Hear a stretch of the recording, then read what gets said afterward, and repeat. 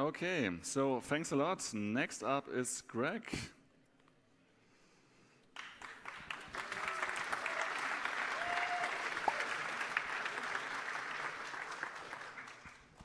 Hi. Okay, so I apologize for the clickbait, but last week we went to Rostock in Germany to photoscan the moon lab. There's a facility there, which I will explain later, but first, who are we? Who am I? I run Polyhaven. We make free assets of various kinds. We release them for free for anyone under CC0, and we try and focus on quality over quantity, and it's mostly supported by donations. So polyhaven.com, I hope you have heard of it, but right, so the moon. The moon is cool. For me, I like space things. I'm a nerd.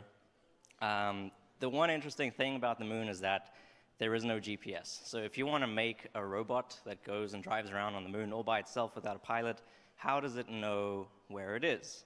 I don't know. Maybe it has cameras. So on Earth, we have self-driving cars. Maybe on the moon, they're the same. Maybe they use cameras for image-based navigation, but image-based navigation requires a lot of data to train those algorithms to be able to figure out how to move around. And the moon doesn't actually look like the Earth, unfortunately. So there's no atmosphere, so you don't have a sky. There's not a lot of fill light. You have the bright sun, and your shadows are very dark.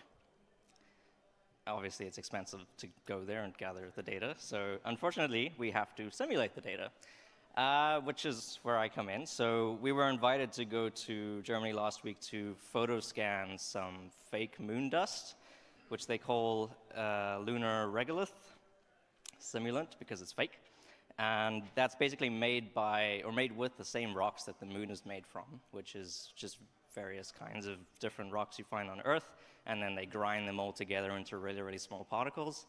And those particles are really small and really sharp, and they're kind of bad for you, and they're also really bad for anything that they touch. So if you put your camera accidentally in the moon dust, you're kind of screwed. You can't really clean it off because it's basically sandpaper that's in the air.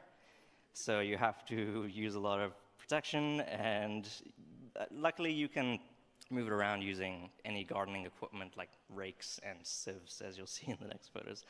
So it's very soft and very fine. It's like flour, but it will give you cancer a little quicker. That's because it's very sharp, small particles. If you breathe it in and it goes in your lungs, it's not the best. And every time you take a step, you can see in that image there's big clouds everywhere, which you kind of have to deal with and keep your cameras far away. And then you have to wait an hour or two for that dust to settle, but once that's happened, you can basically photoscan it. So we built this rig that does most of the hard work for us so that we don't have to walk around making dust the whole time, and we basically just stand there for 2.5 hours waiting for the robot to do its job. So we use a ring flash with that motorized rail and stand around and try not to drop the camera. And then basically what that results in, those 2.5 hours of standing around, is 1,500 photos across a 7-meter area, which is a total of about 1 million megapixels, or a terapixel if you want to sound cool. And that's, for us in our first test, was 1.7 billion polygons, which is what that looks like. That's a small piece of it, and that's another small piece of it, and that's it. So unfortunately, I didn't put a link, but eventually these will be, probably next year sometime, we will publish these on Polyhaven for free for everyone, and maybe we help make some space robots walk around. Thank you.